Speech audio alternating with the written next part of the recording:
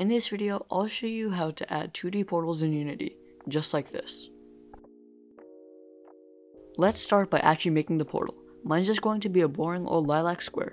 Yours can be whatever you want as long as you have some sort of collider on there that's set to trigger. Now you're going to want to add a new script to your portal and open that up in the code editor of your choice.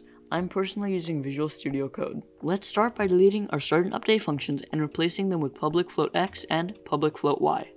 Now I'm going to make an onTrigger enter 2D function, and inside of that, in an if statement, we're going to check if the thing the portal is colliding with has the tag of player, so we're not just teleporting random items.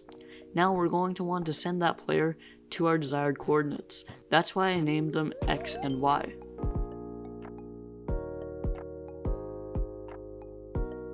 Now using Ctrl S, let's save that script and head back into Unity. Now clicking on our portal, we're going to want to see the coordinates of where we want to send our player to. Mine looks to be around -6.5 and 8.5. Now we can see that everything is working just fine. If this tutorial is helpful to you, then please consider checking out some of my other videos.